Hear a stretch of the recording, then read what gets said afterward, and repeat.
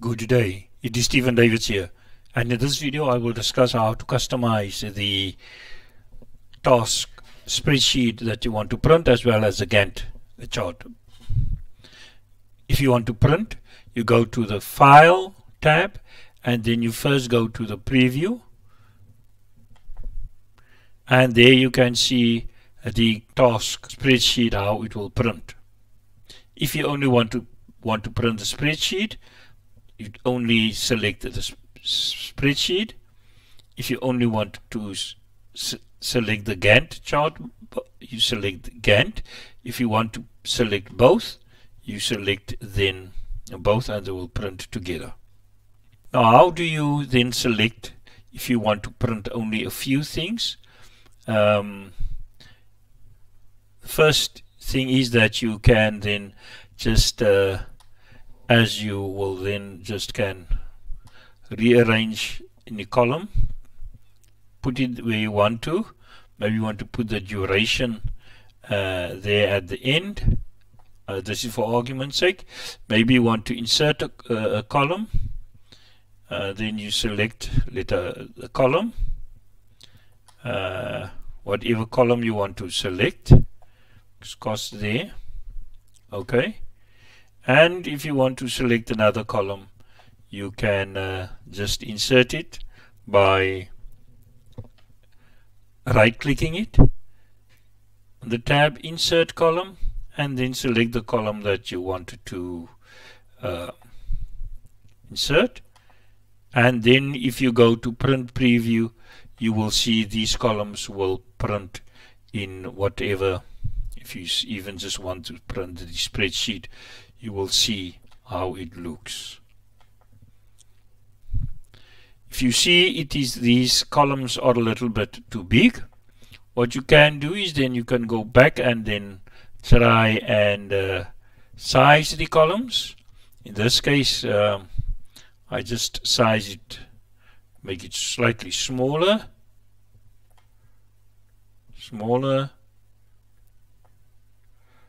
Names, resource names, cost, make smaller, drag this here, select the top and drag it, and then if you go to Print Preview, you will see it actually everything fits on one page. Everything fits on one page, and then you can print it.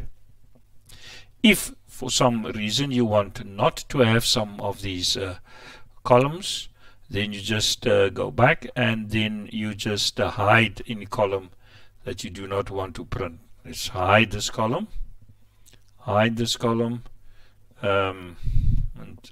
column, and you will see only these columns. Then if you go to Print Preview, these columns are then the only ones that will print as you selected it. If you select then to print the Gantt bar chart alone, you will see it becomes a little bit difficult to read because there is no indication to what these belong to, and because there's no indication where these bars belong to, it is, and because ProjectLibre do not allow you at this stage to select the name of the task and to let the name of the task appear there. Therefore, to get more sense of it, from it is better than to print a part of the spreadsheet with the Gantt bar. And it is preferable in this case, I prefer then just to have the name, and of course when you have the name, the number will also appear. To have this, close the preview and then just hide all the columns you if you want to have, hide the column, select the column and hide the column, left click on the column and then hide the column. In this case, let us also hide this column here. Insert, right click on it and hide it. And if you go back now, you will see that if you go back to preview, you will see there are the at least you have now some sort of indication to what elements of the Gantt bar belong to what task. But you can also see still, in this case, you have to cut it out and then stick it together. But maybe then you want to have the everything on one page, so this follows one page after the other. Then all you do is then you size this column.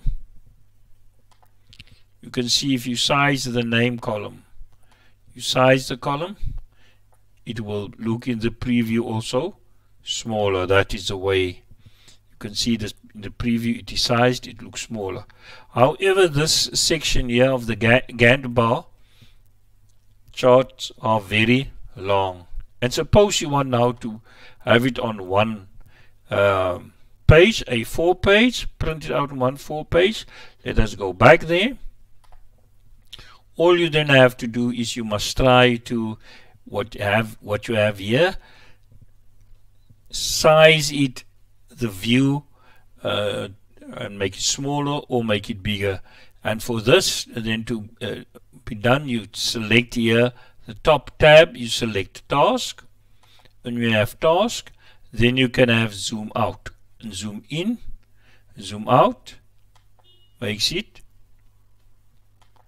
more, and then you can see there, you can, this is because it's a project summary, you can see, if you can see from start of the project to the end of the project. Maybe you can zoom it slightly out. No, it's out, it's too big, so zoom slightly in. Then, because the task summary, of course, I have the first and the last project date of the task date and activity date. You will be able to see this on one page. If you go down, and if this is acceptable to you, you can continue. If it's not acceptable, you of course then must make it slightly bigger. But for the purposes of this illustration, let us have this everything on one page. Then go again to the file, and then again select preview, and then if you select preview, you can see the whole project next, the Gantt chart next to the name of the activity. And if you go further, you'll see then the whole Gantt chart next to the activity.